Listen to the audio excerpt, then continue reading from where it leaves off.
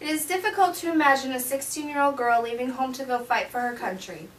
Even more difficult to imagine is this same innocent young girl leading an army into battle and crowning the new king and being put to death before her 20th birthday. Although it is almost impossible to believe, this is the true story of Joan of Arc. This is a picture of Joan of Arc in her armor. And this is another depiction of Joan.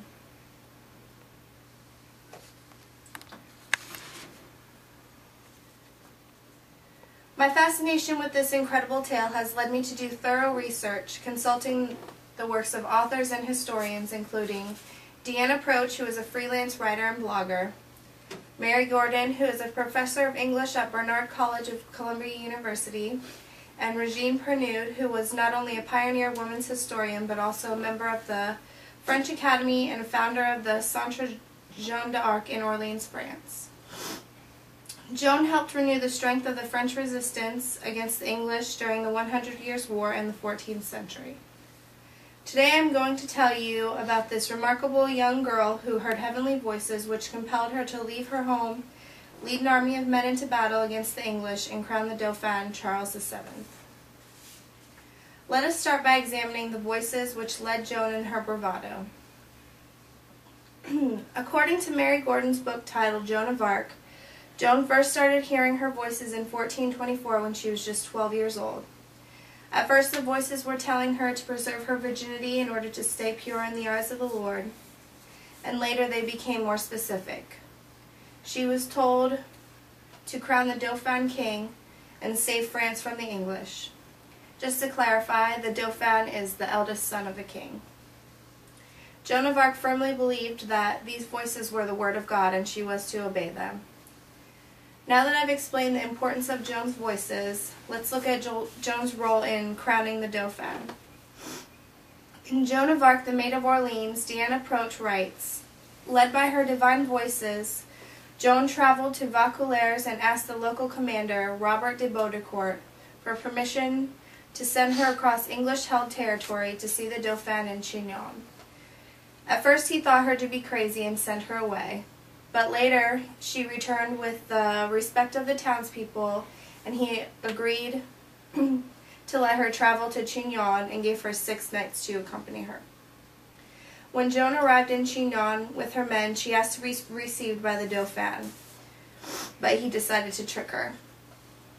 In his book, Joan of Arc by Herself and Her Witnesses, Regine Pernoud cites an excerpt of Jean Chartier's Chronique. Then Joan, who was come before the king, made the bows and reverences customary, and said, God give you life, gentle king, whereas she knew him not and had never seen him. He answered her, Not I am the king, Joan, and pointing to one of his lords, said, There is the king. To which she replied, By God, gentle prince, it is you and none other. In her article, Proch says that Joan's success in identifying the king was interpreted as divine confirmation of his legitimacy to the throne, which had previously been called into question.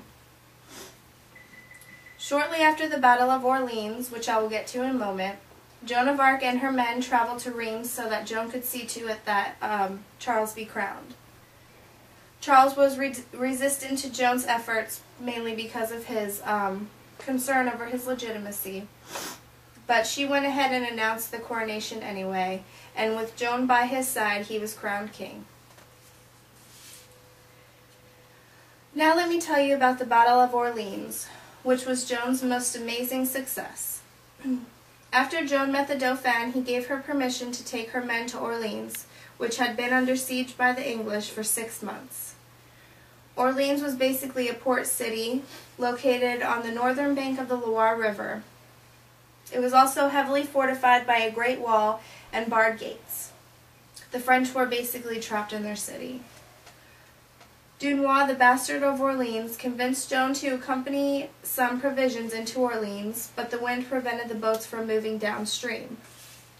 Joan then told Dunois not to worry about the wind, and as soon as she said this, the wind changed direction. Gordon believes this to be one of Joan's most important miracles. According to her book, it was on May 4th that Joan led her first victorious battle against the English. On May 7th, she was injured when an arrow pierced her body just above her left breast.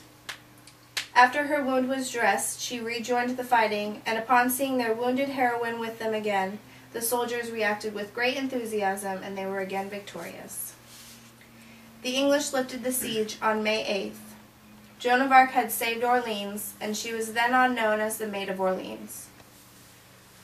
Let me end by saying, Joan of Arc heard voices which she believed to be from God, which compelled her to leave home at a young age and crown the Dauphin, Charles VII, and lead her men to victory against the English at Orleans.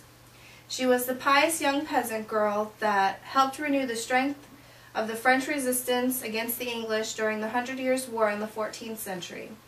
There is no one else like her in history.